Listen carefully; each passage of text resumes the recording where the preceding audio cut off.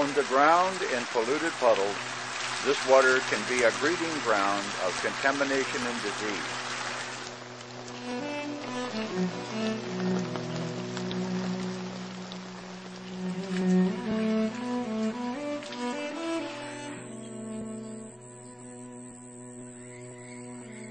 Most mothers use small pots, plastic jars, and jugs to catch as much rainwater as they can, because the mothers understand that when they give their children polluted water, as one mother said, we're poisoning them. This little boy is one of them. He's had chronic diarrhea for months because every time he gets well, he drinks another sip of water from the ground and becomes sick again.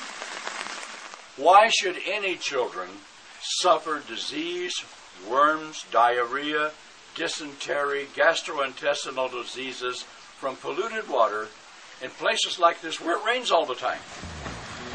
So we are installing rain catchment tanks for indigenous schools and villages so the indigenous people will have safe water instead of the polluted water, which is very deadly.